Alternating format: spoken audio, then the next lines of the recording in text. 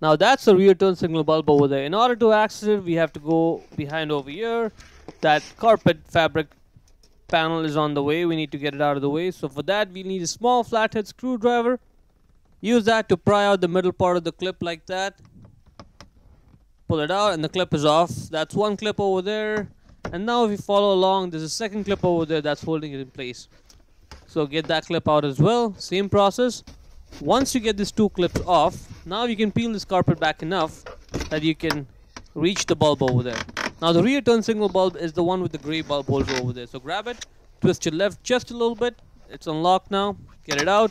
There it is. That's the bulb right there. It says it right there on it, WY21W. Again, it's WY21W or 7440A. A stands for amber, the color of the bulb. Pull the bulb off. If I were to get the bulb off, simply pull it. I'd recommend replacing the bulb with the LED bulb. Check the link in the description. So once you replace it, you don't have to do it again and again because the LED bulbs last for a long time. Get the new bulb and simply push it in place.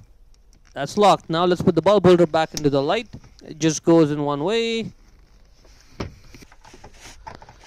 Make sure it's sitting flush like that. Once it's in place, twist it right and it's locked in place. That's it.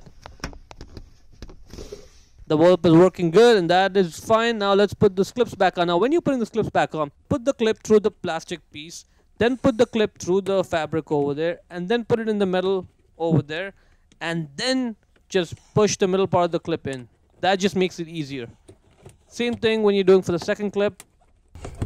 Line the pin through the fabric first and then line it through the metal part and then push the middle part of the clip in. That's the trick. That makes it easier. And that's pretty much it. Hope you found it useful.